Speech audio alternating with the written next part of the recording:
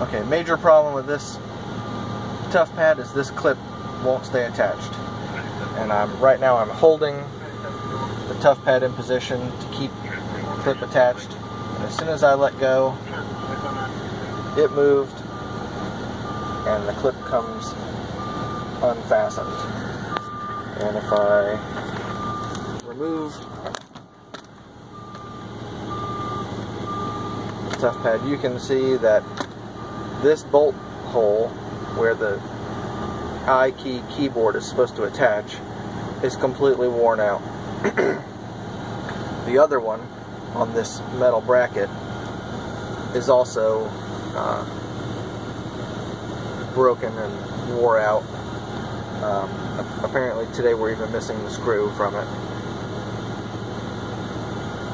But even if we had that screw, this one is so worn out that no keyboard will attach to this toughpad. The Ikey mounting clips inside here